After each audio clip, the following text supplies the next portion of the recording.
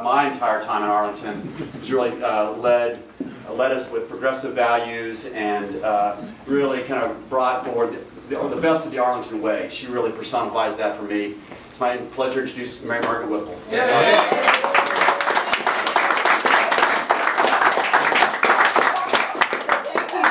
I must say, it makes me a little nervous to be called a legend.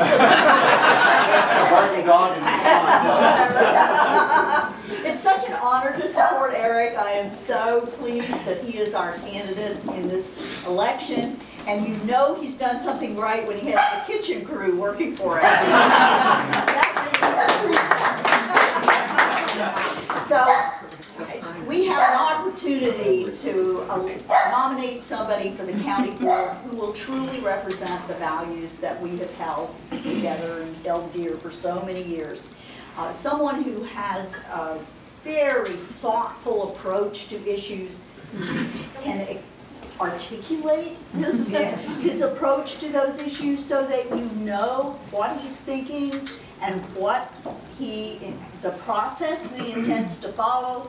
The idea of somebody who understands transparency, that Arlington, if you would elect someone, that they should actually make clear what it is they're going to do and while they're doing it, and honor the work of citizen committees. I tell you, I mean, I was really shocked at that proposal recently for the Blue Ribbon Panel. It was like, well, what is this? Where did it come from? And we have a community that spends hours, weeks, days, years. I was just talking to Jane Siegel, years trying to shape this community and being thoughtful about it. And Erik respects that process and understands that that's something to be paid attention to be adhered to, so that the community feels that their voice has been heard. And I am confident that that is the kind of county board member that he is going to be. And I know that you all agree with me because you're here tonight. Thank you for your contributions.